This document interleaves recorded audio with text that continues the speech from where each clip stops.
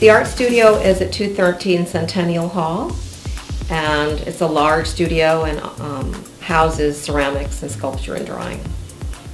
I am using Canvas in most of my classes, and I suggest you check your Canvas daily to see if there are any new announcements or assignment changes. I have open studio hours, and they change each semester depending on which work study students I have. Simply check the door and you'll see the list of the work studies hours and photograph that with your phone. The best way to contact me is through email, lmyers@mst.edu. Please always refer to the course that you're in, because I have essentially 6 courses, and so it really helps me a lot if you tell me right away what course you're in.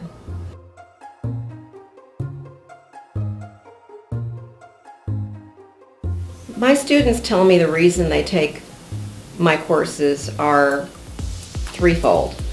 They take the course to have a little wind down in their hard schedule, to help them balance their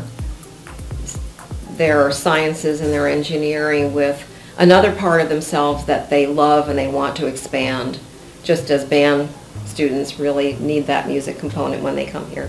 And students feel like the studio is kind of a home place where they come in, there's a lot of discussion, it's a very relaxed atmosphere, and they want to develop themselves in more ways than one here on campus.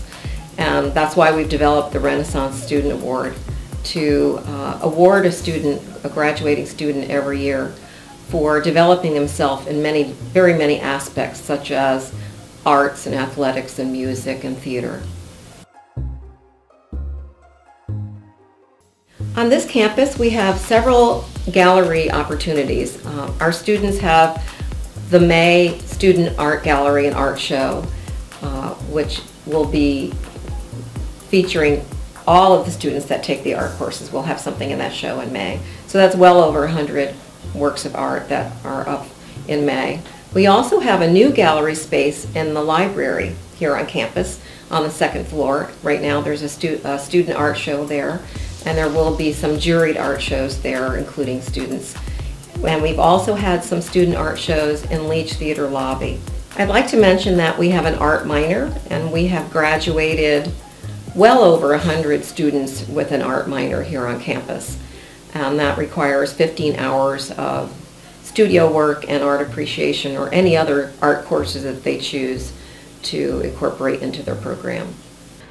If you're interested in taking an art course and you're not sure if you're qualified or if you'd be comfortable in my class, please come in and talk to me about it. We do not compare one student with another, because everyone who walks through that door comes with a different set of experiences and expertise, so you're never compared to another student in my course. You're always on your own trajectory for growing.